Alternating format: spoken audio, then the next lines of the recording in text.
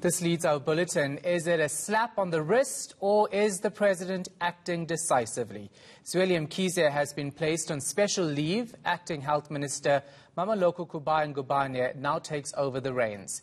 Mkhize has consistently denied any wrongdoing in the Digital Vibes contract awarded to his close associates. Heidi Giokos probed the matter further with him.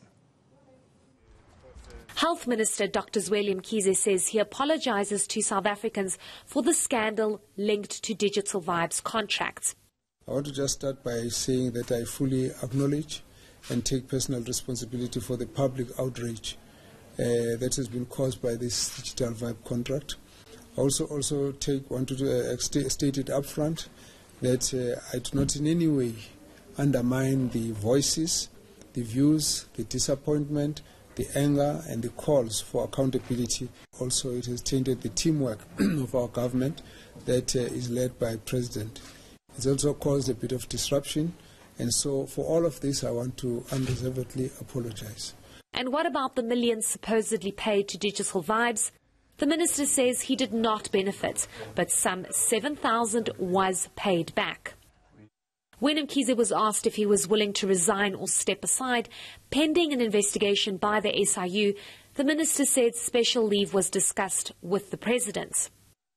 But we have not discussed the issue of resignation. We have discussed with the president the issue of a special leave pending the report of the SIU.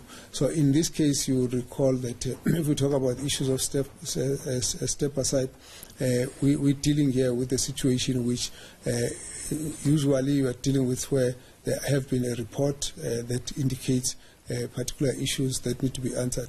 I think that report must be awaited, and I think from my point of view, we'll continue to cooperate with the process. Allegations also surfaced that Mkhize's son benefited from contracts awarded by the health department. Mkhize could not give a clear answer on his family's alleged involvement. I will not be able to give you any details other than to say that my son was not part of the contract, the Digital Vibes contract, that the issues that related to him related to the relations that they had with some of the members who were part of Digital Vibes. For now, Tourism Minister Mmamoloko Kubayi-Ngubane will be acting as Health Minister until further notice. Heidi Giokos, Kimberley in the Northern Cape.